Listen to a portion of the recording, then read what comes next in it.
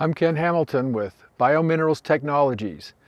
We're looking at compost and all the benefits we can receive from using compost in our soils as a soil amendment and a way to revitalize the life in our soils. Microbiology is the foundation to a healthy production system. Soil biology control the chemical, which is the mineral. They also control the physical, which is soil structure. And they also control the biological properties of all soils. Every living plant that functions in these soils needs this triangle of chemistry, physiological structure, and biology to grow, reproduce, and produce nutrition. The soil food web is crucial for a healthy, productive soil. We have to have the different trophic levels of all the microorganisms groups functioning in not only the decomposition of the plant, but the control of pathogen, along with the nutrient production that comes naturally. We have the organic matter, which is from decomposing plants and animals. We get into the living organisms such as bacteria and fungi, which are your main decomposers. And then we get into the predatory type organisms in your higher levels that are your protozoa, your nematode, your shredders, your micro and macro orthopods. These all have an interplay relationship in a healthy soil system. They all must be there for your soils to be functioning. Many farmers and producers are told that nitrogen is the most important mineral element in our fertility program, but it's not. Actually, the most important component of plant growth is CO2, or carbon dioxide. As you look at plant growth and structure over time, a plant may emerge with 10 carbons to 1 nitrogen. As it goes through its growth or vegetation stages, that carbon increases up to 20 to 1, 30 to 1, and even 40 to 1. By the time these plants get into reproduction and maturity, we're reaching 50 to 1, 70 to 1, even 100 to 1 carbons to 1 nitrogen. This means that we are accumulating carbon dioxide at 10, 20, 30, 50, even 100 or more times at the rate that we're accumulating nitrogen. When we look at dead senescent plant growth, it has carbon-nitrogen ratio of 100, 250, 400, and more carbons to 1 nitrogen. And so it really is the carbon dioxide production that pushes plant growth. Yes, nitrogen, phos, potassium are all necessary, but they are not the driving forces behind plant production and plant biomass. Carbon dioxide is more important to high yield potential than nitrogen or any mineral element. When we look at plant dry matter weight, let's examine the components within that plant. Carbon occupies 45% of the plant's dry matter weight. Oxygen, another 45% of the plant's dry matter weight.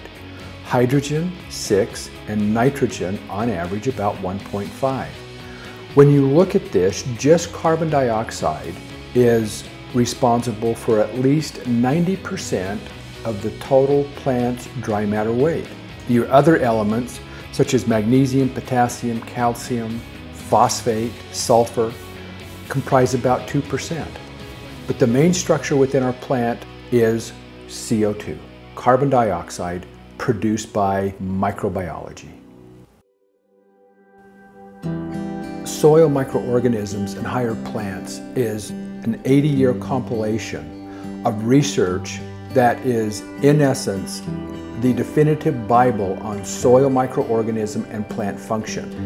In this research, it is replete over and over in specifying that the most important component of the soil atmosphere is carbon dioxide, the final decomposition product of organic matter. The intensity of the biochemical processes taking place in the soil can be judged by the amount of carbon dioxide released. The formation of carbon dioxide depends to a large degree on that microbial metabolism. Everything that favors the growth of microorganisms increases the generation of CO2, carbon dioxide. Having the right balance of microorganisms under the plants and the crops that we grow is absolutely crucial. You can't have the proper pH or nutrient transfer in that plant's root system without the right microorganisms being present and functional. The balance of biology is absolutely critical when we look at our agricultural and our farming soils. Proper plant growth requires the appropriate balance of bacteria and fungi as per the species or cultivar of that plant. For example, weeds prefer far more bacteria than they do fungi. Grasses, in general, 3 bacteria to 1 fungi. Vegetables, for every bacteria, there's almost 1 fungi. However, in our row crops that we're used to growing, the proper balance of bacteria to fungi is a 1-to-1 ratio. When we get into woody plants such as vines, whether they're grapes or blackberries or blueberries or such, the ratio now switches to being fungally dominant, meaning we will have 5 to 10 times more fungi than bacteria. When we get into fruit trees and deciduous trees, decorative type trees, they're as high as 200 fungi to 1 bacteria. In conifers, it's as high as 500 fungi to 1 bacteria. And in the old growth forests and the cedars, it's as high as 1,000 fungi to 1 bacteria. It's extremely important to have the right biology with the plant types that we're growing. Without the proper balance of biology, your plants will not have the nutrition that they require. They will not have the proper pH in the soil. They will not have the protection against pathogens, and they won't develop the growth potential and the yield quality that is in that DNA structure or divine blueprint within the plant's potential. When I test soil properties, we do a biological analysis, which is a direct microscopy count of the soil microorganisms in that soil or the root system of the plant.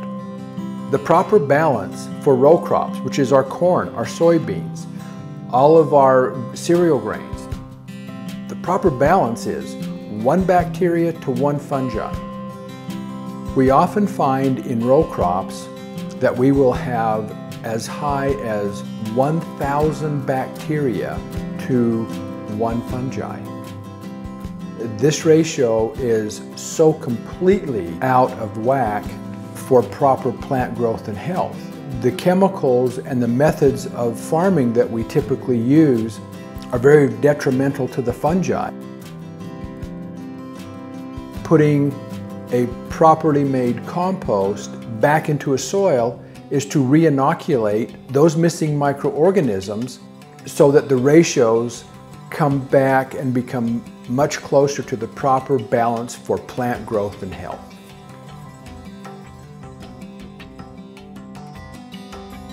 The carbon to nitrogen ratio of soil microorganisms holds the key to nutrient cycling for plant nutrition. If we look at how nature designed these different trophic levels in the soil, we have all of these groups functioning in a very miraculous way. Bacteria, on average, are 5 carbons to 1 nitrogen. Fungi, on average, are about 20 carbons to 1 nitrogen. Protozoa, they're like you and I. We're 30 carbons to 1 nitrogen. Nematodes can be upwards of 100 carbons to 1 nitrogen. When we look at our micro and macro orthopods, our shredders, and on up to earthworms, all of them have a wider carbon to nitrogen ratio. And this is how biology cycles or produces nutrition in the soil. When we talk about carbon to nitrogen ratios of these various trophic organisms, it isn't just carbon to nitrogen, it's also carbon to phosphate, carbon to potassium, carbon to calcium, carbon to magnesium and sulfur, and the trace elements such as boron, manganese, iron, zinc, copper. All of these minerals are held within specific ratios in the varying groups of microorganisms. And this is how nutrient cycling occurs.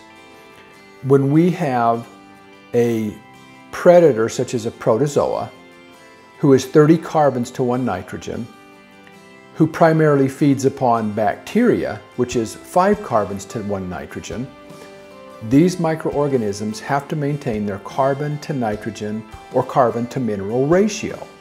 Now, for a protozoa to accumulate 30 carbons, he has to eat 6 bacteria. But that also increases his nitrogen content from 1 to 6.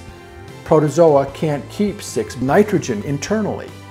They excrete 5 nitrogen in the form of ammonia, NH4, back into the soil. As they excrete that which they do not need in their mineral ratio, it becomes plant available. So as protozoa consume bacteria, nitrogen, phosphorus, potassium, calcium, sulfur, magnesium, and trace minerals are all being made available through the process of the predator-prey relationship. Nematode primarily prey upon fungi. Fungi, 20 carbons to 1 nitrogen. Nematode, upwards of 100 carbons to 1 nitrogen. Nematode are going to have to consume 5 fungi to maintain their carbon-nitrogen ratio of 100. They have then increased their nitrogen ratio to 5. They can retain only 1, and so 4 nitrogen are excreted into the soil as NH4 or ammonia. This occurs up and down the entire soil food web trophic chain of microorganisms. One organism is eaten by another, and another, and another, and another. We understand this principle very well in the ocean. Big fish eat little fish. And there is no difference in soil structure. It's the same concept, except what we are doing is we're releasing minerals in an organic form and a restructured form for plant nutrition. When you learn to reproduce your fertility instead of buying it, your profit potential increases exponentially. As farmers or producers, we're conditioned to buy our nutrition or our mineral fertilizers from suppliers. However, in a functional biology system, nature provides a way for all of those minerals to be made available in a plant-available form through the cycling of microorganisms through the predator-prey interaction in our soils. That process costs a fraction of refined chemical fertility. Plants with the proper nutrition have a genetic potential to produce yields far beyond what we're seeing with conventional fertilizers.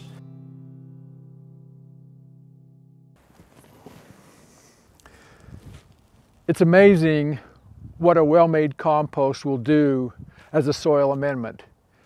Adding compost to our agricultural soils is a vital and important step in restoring those properties that we've lost through modern agricultural practices. The biology, the additional minerals, and the carbon sources that we so desperately need to have a healthy soil.